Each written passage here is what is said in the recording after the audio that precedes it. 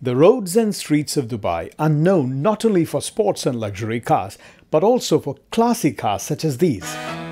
Recently joined by a first-generation Corvette known as C1 among enthusiasts, the 1958 Chevrolet Corvette.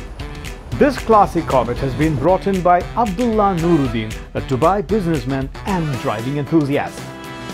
The Corvette was introduced late in 1953, so this one came 5 years later. The 1958 C1 had a lot of chrome, like these lines on the fender, the chrome suspenders in the rear, but it also had a few slats less on the grille. It used to be 13, but now there was only 9. Before 1958, there were only 2 headlamps. This year saw the advent of 4 with chrome bezels. Many of these design changes are unique to the 1958 facelift and vanished the very next year. The bonnet too has a classic quality about it. It's opened the other way. C1 Corvettes are usually some of the best maintained classy cars available in the market. Look at this engine, spick and span. The steering, the gauges behind it, the vertical console and its simple buttons, all of it give you an impression of having entered a seafaring vessel's engine room. The speedometer is marked in miles as it's an American car and goes up to an ambitious 160. The buttons are rather simple, operated by a push-in, pull-out mechanism.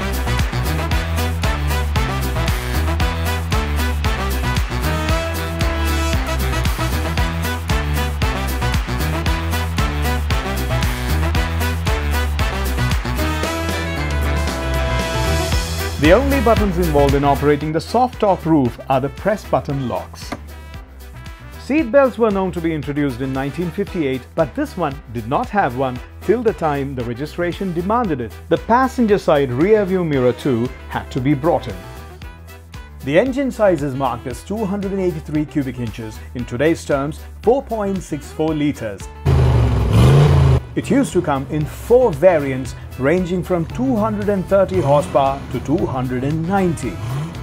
With a top speed of 191 km per hour, 0 to 100 came up in about 7 seconds. Those days, the gearboxes available were a 3-speed and a 4-speed manual and a 2-speed automatic known as Power Glide. This one is a 4-speed manual. In 1958, this Corvette could have been bought for around $3,600, but now it costs 20 times more. From its purchase in the US to getting it on road in Dubai, Abdullah had to spend close to $85,000. Admiring its stunning looks and dreaming about holding that slender steering wheel and the pure classic gear stalk is one thing. Driving it is another. This isn't driving, it's time traveling.